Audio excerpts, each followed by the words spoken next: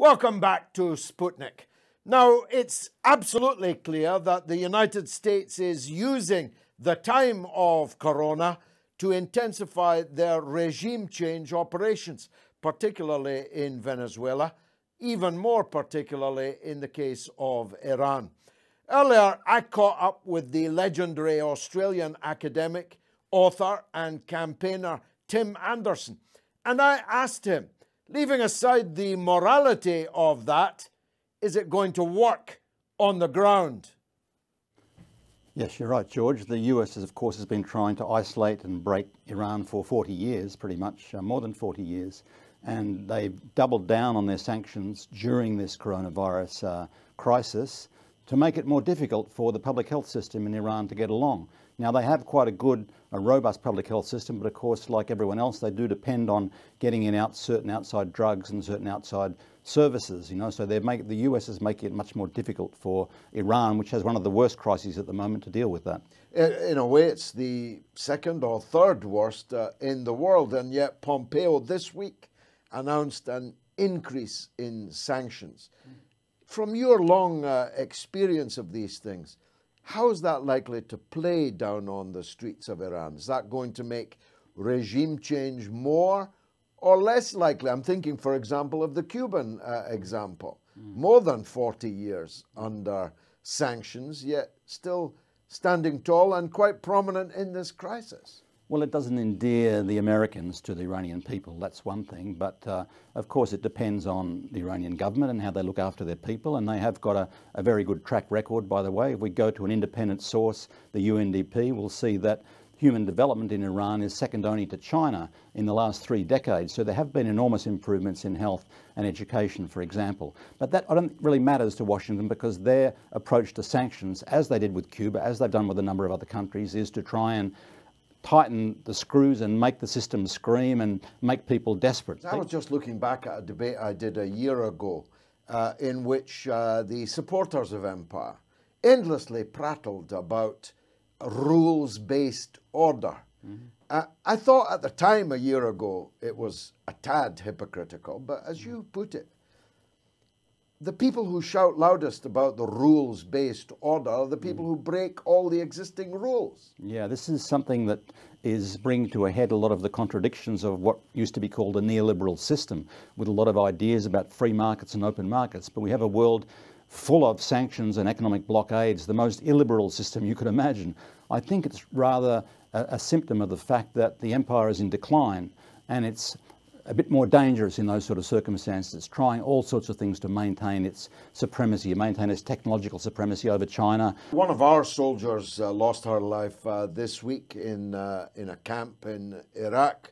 I think at least 2 American forces also died. The United States is under increasing attack for its presence in Iraq, which may itself be illegal because of the decision of the Iraqi parliament to ask the foreign armies to leave. That's debatable because there's a question of the powers of the president and the prime minister and the parliament and so on. But legal or not legal, the presence of foreign forces in Iraq is also now looking distinctly shaky. Yes, it is, and it's being made clear to them that they're not welcome. There's been a lot of low-level attacks on US bases, most recently that one north of Baghdad you mentioned. I believe in recent days also there have been moves for the US troops to move out of Al-Qaim, which is one of the border towns, up towards Hasaka in Syria. So a couple of the border points have been very sensitive for the US because they've been also trying to prevent a coordination between the Syrian and the Iraqi armies. But apparently they're surrendering the Al-Qaim camp to the Iraqi military. This, I mean, if the whole Iraq invasion was about demonstrating to the world the hegemony of the United States, its overwhelming dominant power, it hasn't worked really, has it? No, and of course earlier this year they did a great deal of damage with the assassination of the commanders Soleimani and Mohandes, and that unified the Iraqi people more than anything. Now, what about Syria, which is the subject of one of your magnificent books, The Dirty War on Syria? Well, tell us first why you call it a dirty war. I think because my experience had been in Latin America, where the phrase was used, that they were using the Contras against Nicaragua, for example, and they were doing secret assassinations in Operation Condor in the south. There was a whole history of those sorts of wars. And what bothered me about Syria was that very few in the Western left liberal anti-war movement really rallied to it. They were sucked in by this idea that it was a humanitarian intervention, as in the case of Libya. And so with Syria, there's been a massive scale of propaganda about what is really going on there, the demonisation of the government, the Syrian army and so on, the constant claims that they are targeting children in hospitals, these sorts of things. Sheer war propaganda, but nevertheless the reaction from the internationalism in the West was very, very muted for a long time. I think it's grown a bit, but it's still in a minority.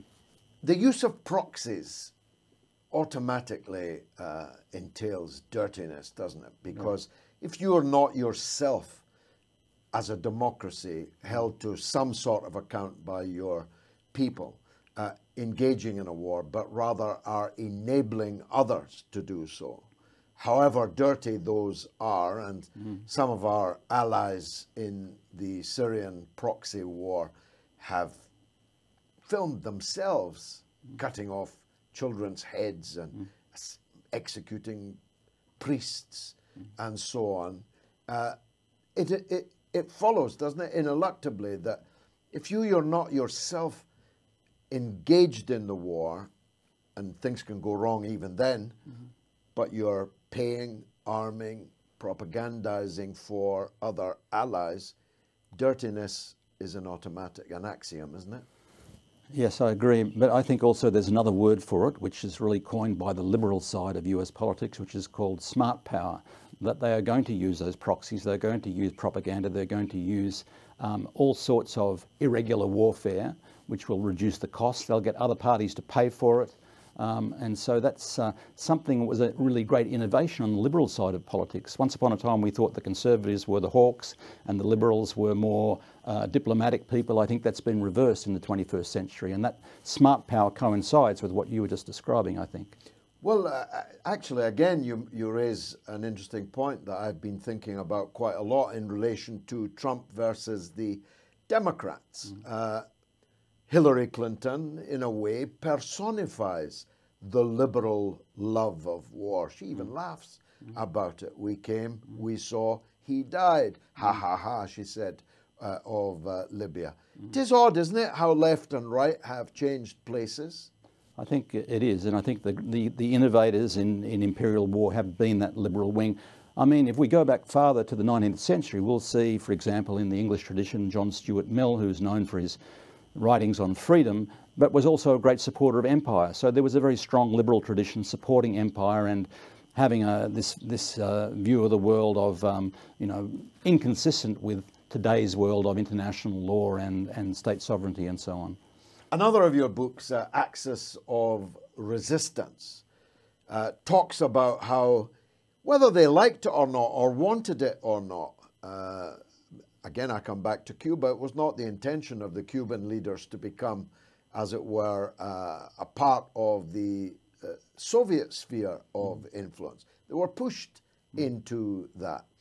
This axis, I don't like the word axis, it has terrible resonance here in the English-speaking world. The Axis were who we fought in the Second World War, but they've all been pushed together, haven't they? All those picked on by empire end up, therefore, in the same camp.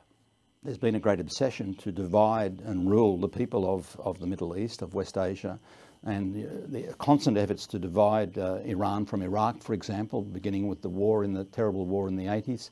But as you say, the result of that constant division has been that they're coming together. Really, the big obsession with Iran, coming from Tel Aviv, coming from Washington, is precisely because Iran is supporting the resistance in Palestine, it's supporting the resistance in Lebanon, it's supporting the resistance in Syria and Yemen and Iraq.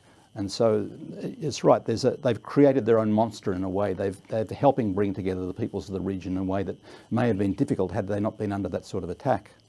Now, as we speak, economies are closing down. America is officially in recession, according to the Bank of America today. We are going to experience here in Britain a very substantial a fall in output and inevitably recession. Recession could even become depression. On the economic front and on the geopolitical front, are these the last days of empire?